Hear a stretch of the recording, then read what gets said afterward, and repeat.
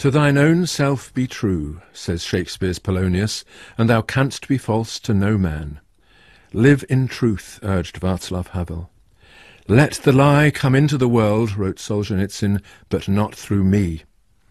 How seriously should we take these pronouncements, and how do we obey them? There are two kinds of untruth, lying and faking. The person who is lying says what he or she does not believe. The person who is faking says what he believes, though only for the time being and for the purpose in hand. Anyone can lie. It suffices to say something with the intention to deceive. Faking, however, is an achievement. To fake things, you have to take people in, yourself included. The liar can pretend to be shocked when his lies are exposed, but his pretense is part of the lie. The fake really is shocked when he is exposed, since he had created around himself a community of trust, of which he himself was a member. In all ages, people have lied in order to escape the consequences of their actions, and the first step in moral education is to teach children not to tell fibs. But faking is a cultural phenomenon, more prominent in some periods than in others. There is very little faking in the society described by Homer, for example, or in that described by Chaucer. By the time of Shakespeare, however, poets and playwrights are beginning to take a strong interest in this new human type. In Shakespeare's King Lear, the wicked sisters Goneril and Regan belong to a world of fake emotion, persuading themselves and their father that they feel the deepest love, when in fact they are entirely heartless. But they don't really know themselves to be heartless. If they did, they could not behave so brazenly. The tragedy of King Lear begins when the real people, Kent, Cordelia, Edgar, Gloucester, are driven out by the fakes. The fake is a person who has rebuilt himself with a view to occupying another social position than the one that would be natural to him. Such is Molière's Tartuffe, the religious impostor who takes control of a household through a display of scheming piety. Like Shakespeare, Molière perceived that faking goes to the very heart of the person engaged in it. Tartuffe is not simply a hypocrite who pretends to ideals that he does not believe in. He is a fabricated person who believes in his own ideals, since he is just as illusory as they are. Tartuffe's faking was a matter of sanctimonious religion. With the decline of religion during the 19th century, there came about a new kind of faking. The Romantic poets and painters turned their backs on religion and sought salvation through art. They believed in the genius of the artist, endowed with a special capacity to transcend the human condition in creative ways, breaking all the rules in order to achieve a new order of experience. Art became an avenue to the transcendental, the gateway to a higher kind of knowledge. Originality, therefore, became the test that distinguishes true art from fake. It is hard to say in general terms what originality consists in, but we have examples enough: Titian, Beethoven, Goethe, Baudelaire. But those examples teach us that originality is hard. It can't be snatched from the air, even if there are those natural prodigies like Rimbaud and Mozart who seem to do just that. Originality requires learning, hard work, the mastery of a medium, and, most of all, the refined sensibility and openness to experience that have suffering and solitude as their normal cost. To gain the status of an original artist is therefore not easy. But in a society where art is revered as the highest cultural achievement, the rewards are enormous. Hence there is a motive to fake it. Artists and critics get together in order to take themselves in, the artists posing as the originators of astonishing breakthroughs, the critics posing as the penetrating judges of the true avant-garde. In this way, Duchamp's famous urinal became a kind of paradigm for modern artists. This is how it is done, the critics said. Take an idea, put it on display, call it art, and brazen it out. The trick was repeated with Andy Warhol's Brillo boxes, and then later with the pickled sharks and cows of Damien Hirst. In each case the critics have gathered like clucking hens around the new and inscrutable egg, and the fake is projected to the public with all the apparatus required for its acceptance as the real thing. So powerful is the impetus towards the collective fake that it is now rare to be a finalist for the Turner Prize without producing some object or event that shows itself to be art only because the critics have said that it is. Original gestures of the kind introduced by Duchamp cannot really be repeated. Like jokes, they can be made only once. Hence, the cult of originality very quickly leads to repetition. The habit of faking becomes so deeply ingrained that no judgment is certain except the judgment that this before us is the real thing and not a fake at all, which in turn is a fake judgment. All that we know in the end is that anything is art because nothing is.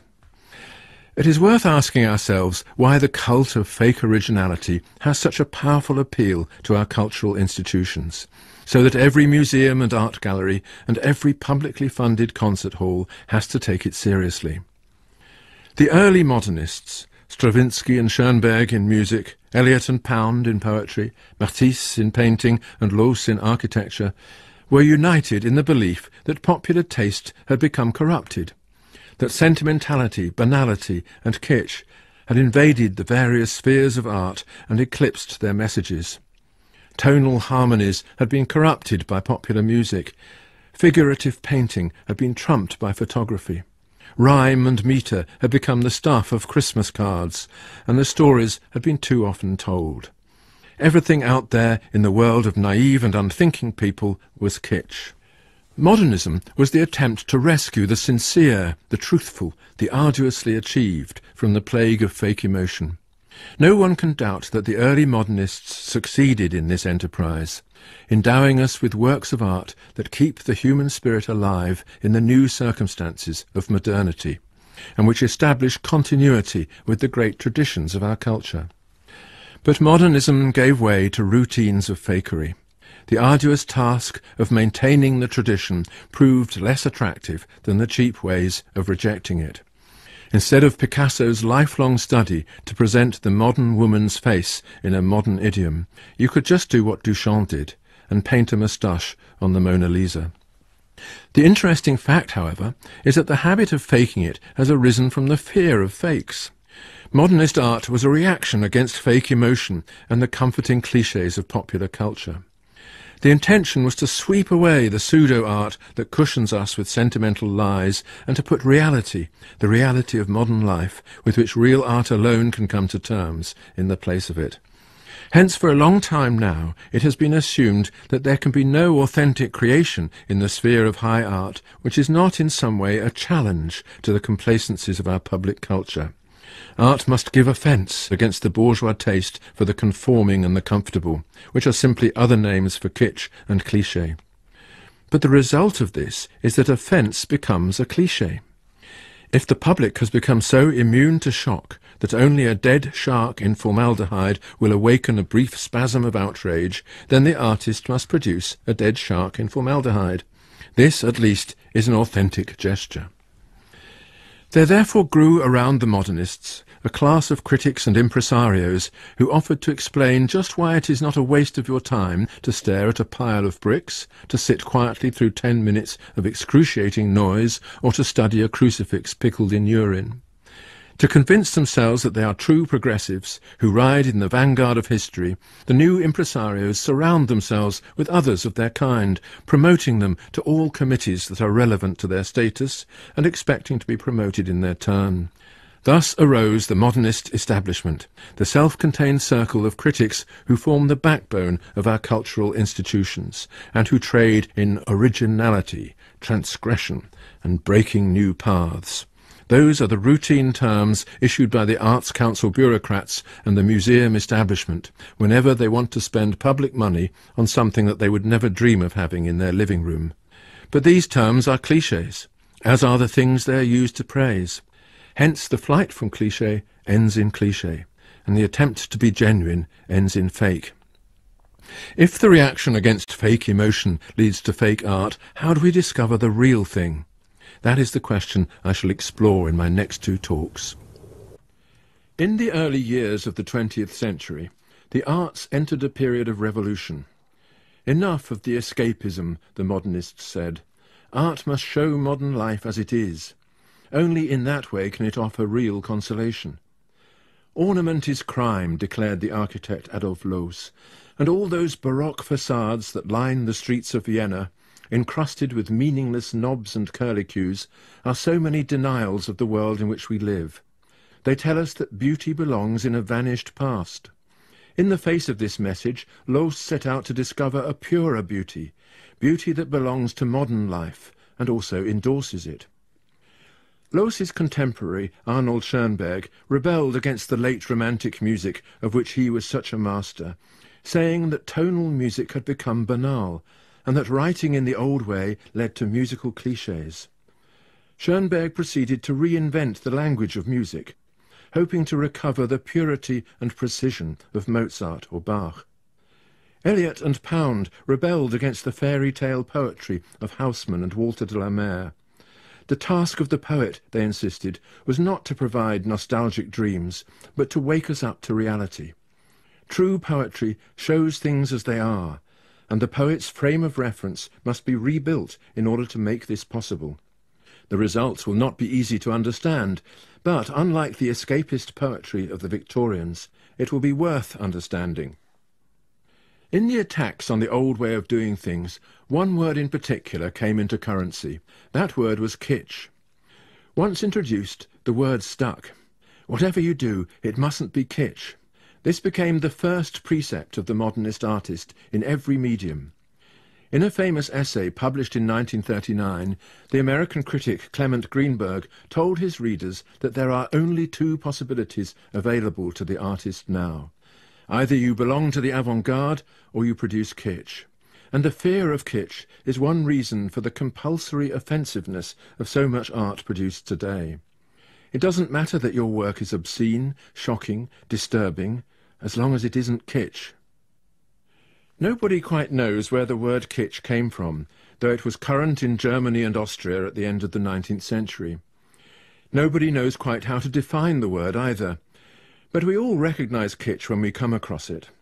The Barbie doll, Walt Disney's Bambi, Santa Claus in the supermarket, Bing Crosby singing White Christmas, pictures of poodles with ribbons in their hair. At Christmas we are surrounded by kitsch, worn-out clichés which have lost their innocence without achieving wisdom. Children invest real emotions in Santa Claus. We, who are older, have only fake emotions to offer.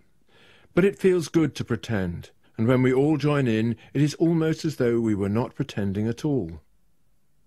The Czech novelist Milan Kundera made a famous observation. Kitsch, he wrote, causes two tears to flow in quick succession. The first tear says, "How nice to see children running on the grass." The second tear says, "How nice to be moved, together with all mankind, by children running on the grass." Kitsch, in other words, is not about the thing observed, but about the observer. It does not invite you to feel moved by the doll you are dressing so tenderly, but by yourself dressing the doll. All sentimentality is like this. It redirects emotion from the object to the subject, so as to create a fantasy of emotion without the real cost of feeling it. The kitsch object encourages you to think, "Look at me feeling this. How nice I am, and how lovable." That is why Oscar Wilde, referring to one of Dickens's most sickly death scenes, said that a man must have a heart of stone not to laugh at the death of little Nell. And that, briefly, is why the modernists had such a horror of kitsch. Art, they believed, had, during the course of the 19th century, lost the ability to distinguish precise and real emotion from its vague and self-satisfied substitute. In figurative painting, in tonal music, in the cliché-ridden poems of heroic love and mythic glory, we find the same disease. The artist is not exploring the human heart, but creating a puffed-up substitute, and then putting it on sale. Of course, you can use the old styles, but you cannot seriously mean them. And if you use them nevertheless, the result will be kitsch, standard cut-price goods, produced without effort and consumed without thought. Figurative painting becomes the stuff of Christmas cards. Music becomes spineless and sentimental, and literature collapses into cliché. Kitsch is fake art, expressing fake emotions, whose purpose is to deceive the consumer into thinking he feels something deep and serious, when in fact he feels nothing at all. However, to avoid kitsch is not so easy as it looks. You could try being outrageously avant-garde, doing something that no one would have thought of doing and calling it art, perhaps trampling on some cherished ideal or religious feeling. But, as I argued last week, this way also leads to fakes. Fake originality, fake significance, and a new kind of cliché, as in so much young British art. You can pose as a modernist, but that won't necessarily lead you to achieve what Eliot, Schoenberg, or Matisse achieved, which is to touch the modern heart in its deepest regions. Modernism is difficult. It requires competence in an artistic tradition and the art of departing from tradition in order to say something new. This is one reason for the emergence of a wholly new artistic enterprise, which I call preemptive kitsch. Modernist severity is both difficult and unpopular. So artists began not to shun kitsch, but to embrace it, in the manner of Andy Warhol, Alan Jones, and Jeff Koons. The worst thing is to be unwittingly guilty of producing kitsch. Far better to produce kitsch deliberately, for then it is not kitsch at all, but a kind of sophisticated parody. Preemptive kitsch sets quotation marks around actual kitsch, and hopes thereby to save its artistic credentials. Take a porcelain statue of Michael Jackson cuddling his pet chimpanzee Bubbles. Add cheesy colours and a layer of varnish.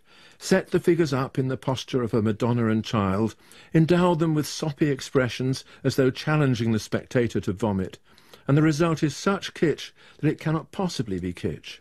Jeff Koons must mean something else, we think, something deep and serious that we have missed. Perhaps this work of art is really a comment on kitsch, so that by being explicitly kitsch it becomes meta-kitsch, so to speak.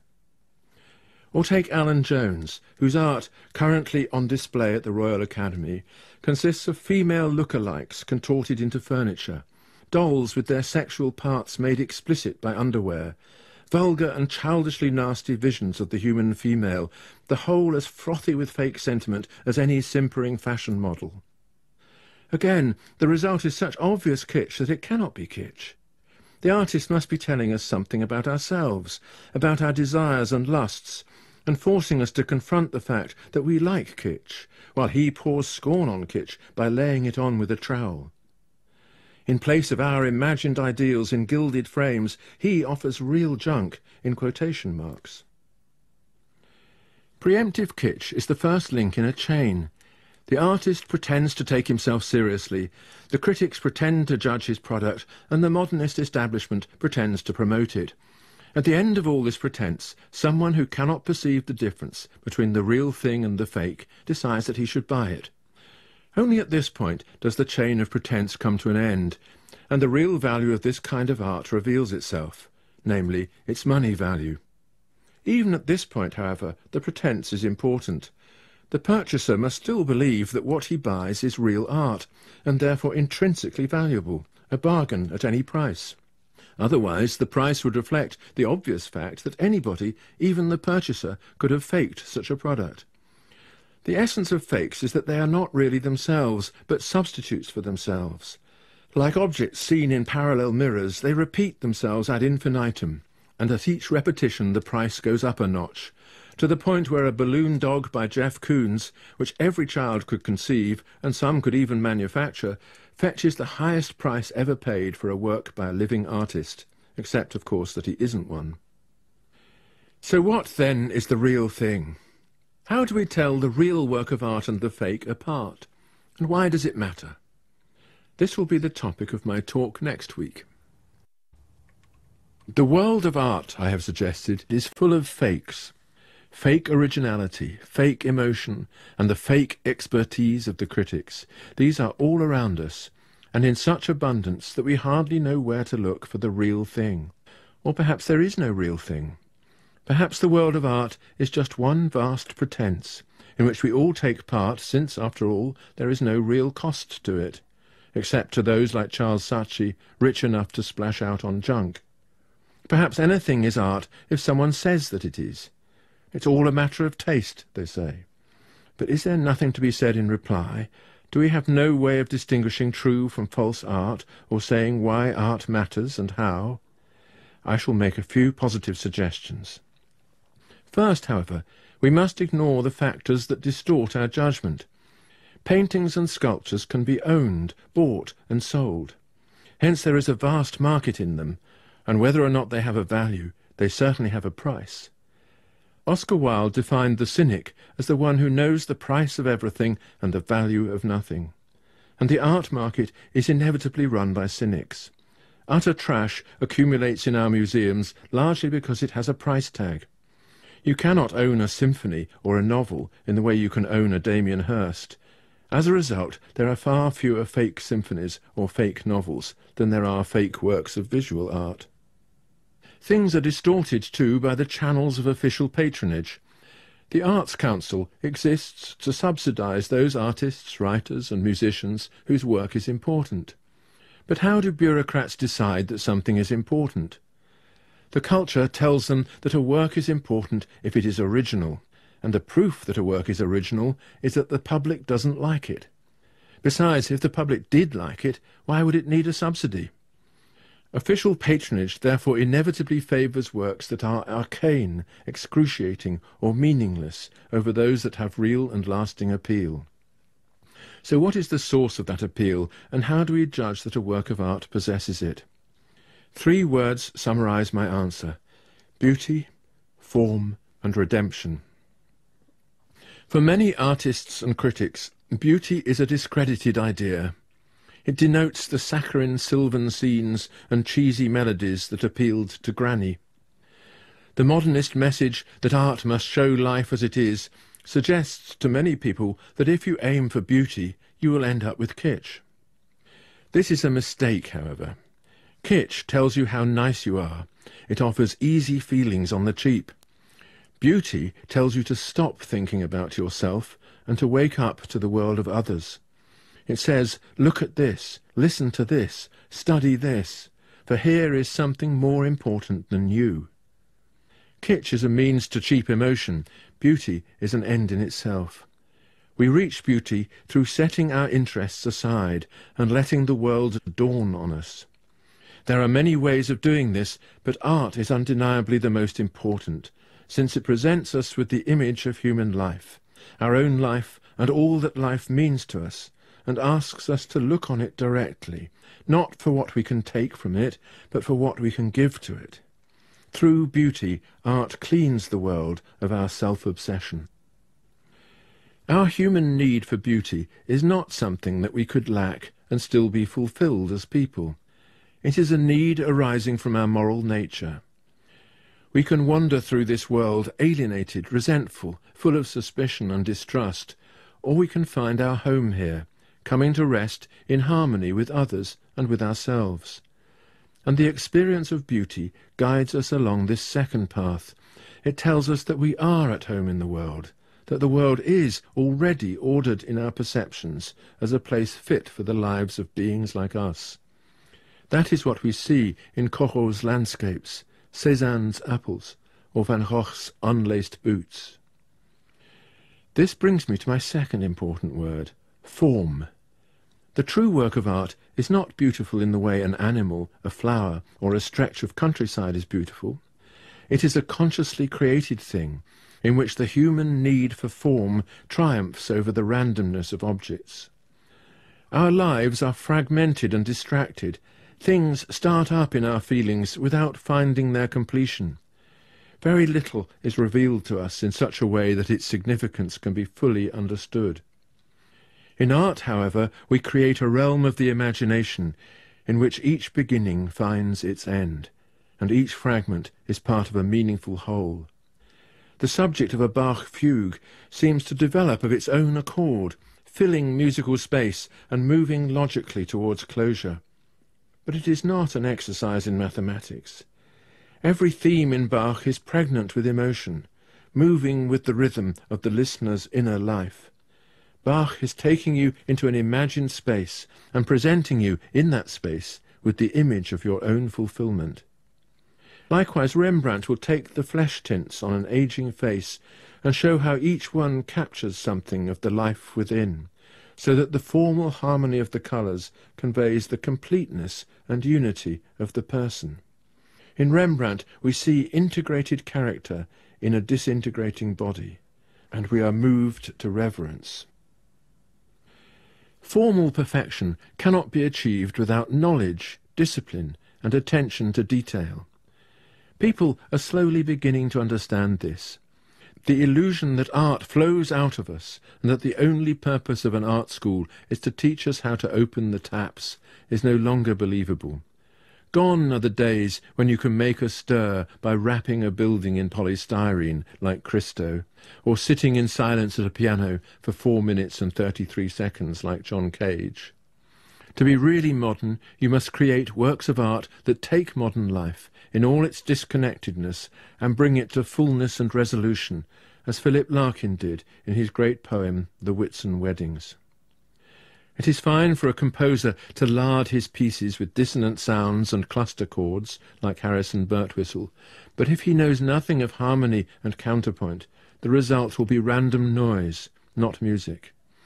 It is fine for a painter to splash paint around like Jackson Pollock, but the real knowledge of colour comes through studying the natural world and finding our own emotions mirrored in the secret tints of things, as Cézanne found peace and comfort in a dish of apples. If we look at the true apostles of beauty in our time, I think of composers like Henri Dutilleux and James Macmillan, of painters like David Inshaw and John Wonnacott, of poets like Ruth Padel and Charles Tomlinson, of prose writers like Italo Calvino and Georges Perec. We are immediately struck by the immense hard work, the studious isolation, and the attention to detail which have characterized their craft. In art, beauty has to be won, and the work is harder as the surrounding idiocy grows. But the task is worth it, and this brings me to my third important word, redemption. In the face of sorrow, imperfection, and the fleetingness of our affections and joys, we ask ourselves why. We need reassurance. We look to art for the proof that life in this world is meaningful and that suffering is not the pointless thing that it so often appears to be, but the necessary part of a larger and redeeming whole. Tragedies show us the triumph of dignity over destruction and compassion over despair. In a way that will always be mysterious, they endow suffering with a formal completion and thereby restore the moral equilibrium. The tragic hero is completed through his fate. His death is a sacrifice, and this sacrifice renews the world. Tragedy reminds us that beauty is a redemptive presence in our lives. It is the face of love, shining in the midst of desolation. We should not be surprised that many of the most beautiful works of modern art have emerged in reaction to hatred and cruelty. The poems of Akhmatova, the writings of Pasternak, the music of Shostakovich, such works shone a light in the totalitarian darkness and showed love in the midst of destruction. Something similar could be said of Eliot's four quartets, of Britten's War Requiem, of Matisse's Chapel at Vence. Modernism arose because artists, writers and musicians held on to the vision of beauty as a redemptive presence in our lives, and that is the difference between the real work of art and the fake. Real art is a work of love. Fake art is a work of deception.